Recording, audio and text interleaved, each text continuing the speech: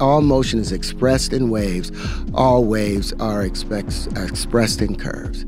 It always makes spirals. So because of the concept of gravity. What? First off, not all motion is expressed in waves. We have straight line motion, circular motion, random motion. Saying all motion is in waves is an oversimplification and incorrect. Also, not all waves make spirals. Think of a simple sine wave. It's a curve, not a spiral.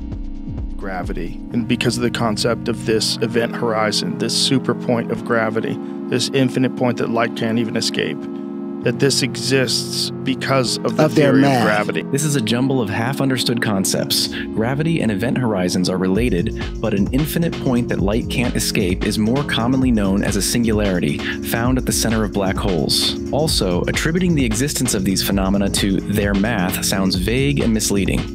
The theories are based on observations and rigorous mathematical proofs, not some vague notion of their math.